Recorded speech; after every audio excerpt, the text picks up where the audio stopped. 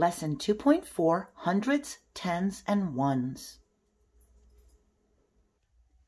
We can write a 3-digit number that is shown by a set of blocks. We look at how many hundreds blocks we have. We have 1, 2. We write a 2 for the hundreds. We count how many tens there are. We have 1, 2, 3, 4, 5 tens. We count how many ones there are. There are 1, 2, 3, 4 ones. We wrote the number 254. 2 hundreds, 5 tens, 4 ones.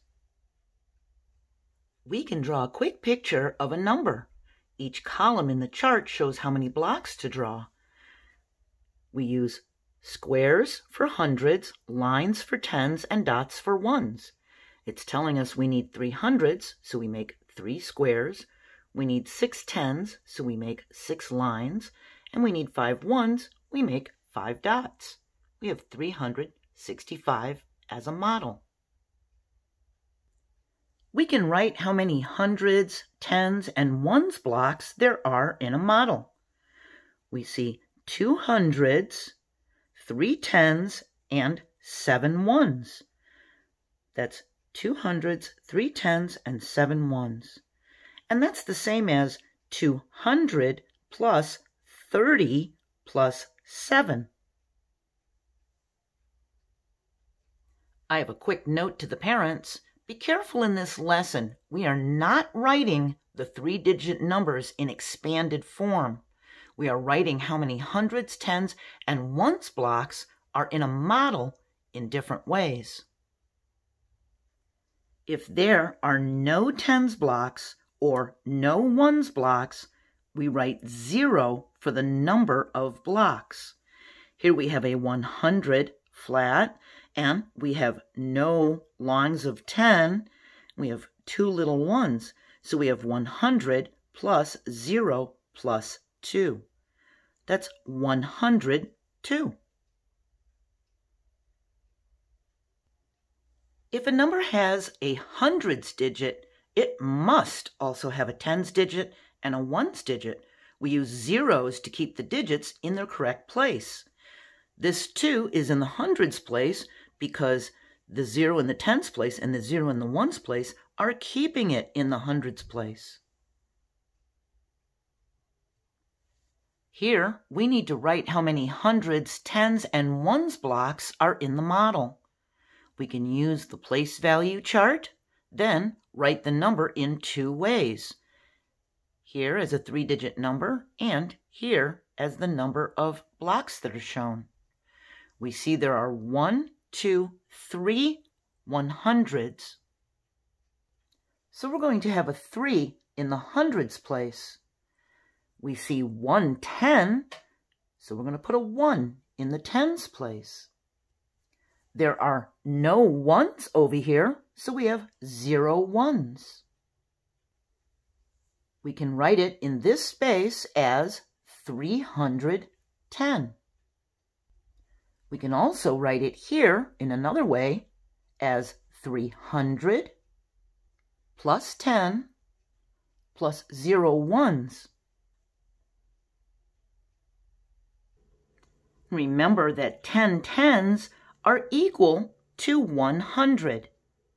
We're just squeezing these tens together and we'll make a flat of 100. And 20 tens are equal to 2 hundreds.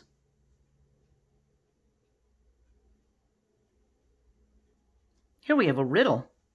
It says, a model for my number has 3 ones blocks, 2 tens blocks, and 4 hundreds blocks. What number am I?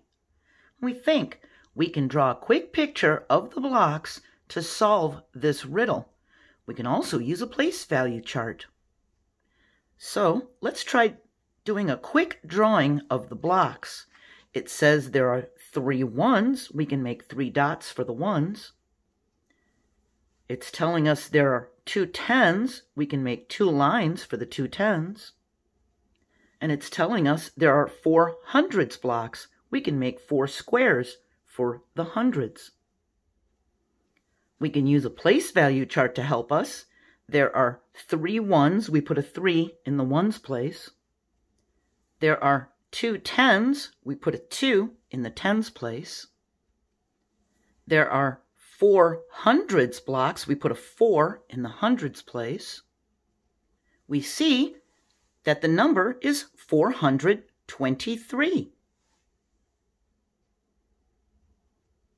Let's try some higher order thinking skills. That means we have to think a little harder. We have a riddle, and it says, my hundreds digit is 1 more than my tens digit. My tens digit is 1 more than my ones digit. And my ones digit is 4. What number am I? And we think we need to work backward, starting in the ones place. We know that the ones digit is a 4, but it didn't tell us the tens digit or the hundreds digit. It only told us that the tens digit is 1 more than the ones digit. The ones digit is 4. 1 more than 4 is 5. The tens place must be a 5. It told us that the hundreds digit is 1 more than the tens digit. 1 more than 5 is 6. The hundreds place must be a 6. Do you know what number it is? If you said 654, you're right. As you're doing this, make sure you put the correct amount of blocks in the correct place value. Our next lesson, 2.5, we're going to talk about place value to 1,000. I hope you're doing well. I hope you're having a great day, and I'll see you next time. Bye.